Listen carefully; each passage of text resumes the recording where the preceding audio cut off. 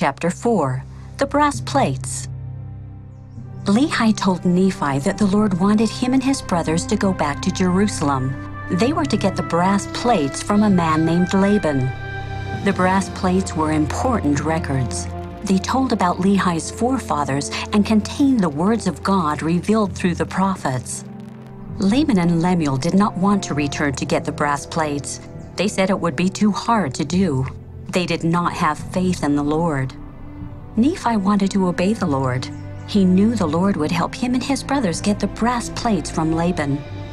Laman, Lemuel, Sam, and Nephi traveled back to Jerusalem to get the brass plates.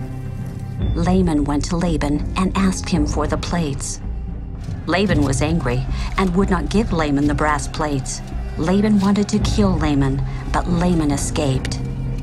Laman told his brothers what had happened. He was afraid and wanted to give up and go back to their father in the wilderness. Nephi said they could not return without the brass plates. He told his brothers to have more faith in the Lord, and they would be able to get the brass plates. Nephi and his brothers went to their old home in Jerusalem and gathered their gold and silver to exchange for the plates. They showed Laban their riches and offered to trade them for the plates. When Laban saw their gold and silver, he wanted it for himself and threw them out. Laban told his men to kill Lehi's sons. Nephi and his brothers ran and hid in a cave. Laban kept their gold and silver. Laman and Lemuel were angry with Nephi. They beat Nephi and Sam with a stick. An angel appeared and told Laman and Lemuel to stop. He said the Lord would help them get the plates. He also said Nephi would become a leader over his brothers. Nephi told his brothers to have faith in the Lord and not be afraid of Laban and his men. Nephi encouraged his brothers to go back to Jerusalem. That night, Nephi's brothers hid outside the city wall while Nephi sneaked inside. He walked toward Laban's house. As Nephi got close to Laban's house, he saw a drunk man lying on the ground. It was Laban. Nephi saw Laban's sword and picked it up. The Holy Ghost told Nephi to kill Laban, but Nephi did not want to kill him. The Holy Ghost again told Nephi to kill Laban so Nephi could get the brass plates.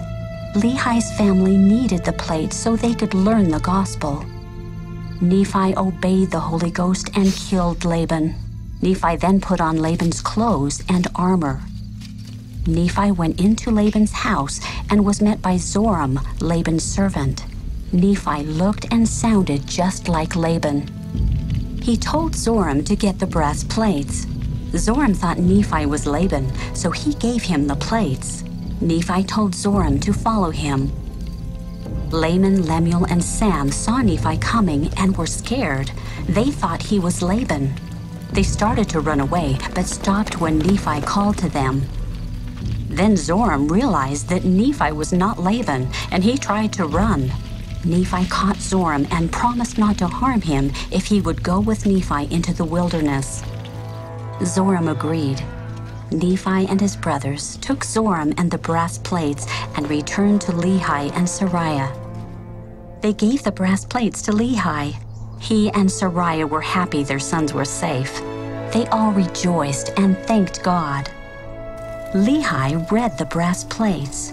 They told about Adam and Eve and the creation of the world. They contained the words of many prophets.